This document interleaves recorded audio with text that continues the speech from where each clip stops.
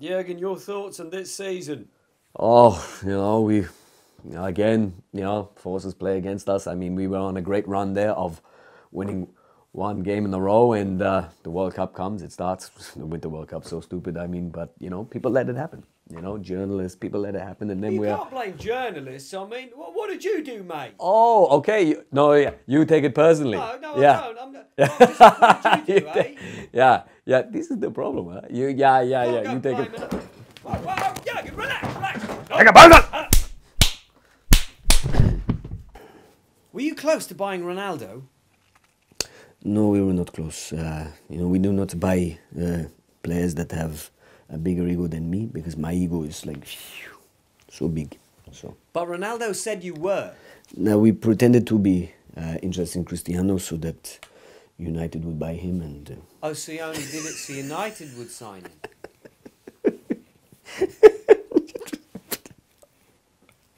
Are you proud of that?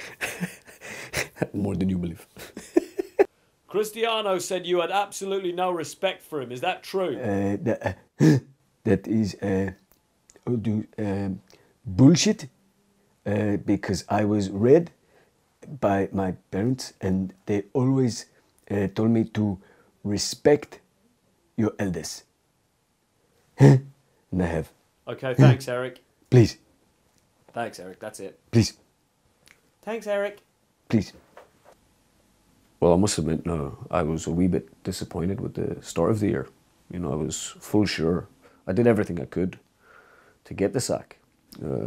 Get a payoff in a wee little brown envelope.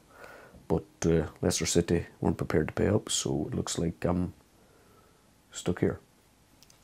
Can you give us a brief synopsis of Tottenham's season? Sometimes very good, sometimes very shit. Yes, it has been an incredible year, but now we get a chance to relax, to enjoy the Christmas and to celebrate Jesus. As he scored 5 goals and 5 assists. He really, I feel, he is the Messiah for us. Gabriel Jesus. You must be pleased with that start, Unai. Well, first of all, good evening. Nailed it, mate.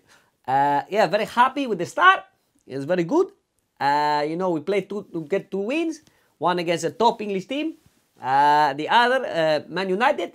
But very happy. Good start. Good evening.